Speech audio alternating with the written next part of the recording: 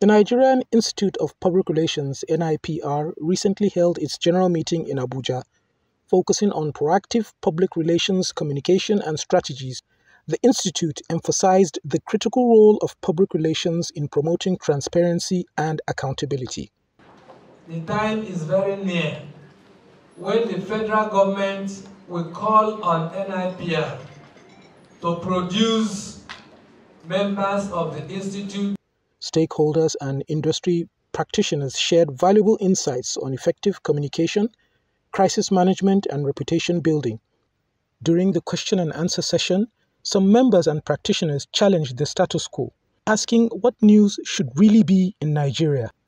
If you want to succeed, core content, but about being proactive and then how you manage the crisis at hand.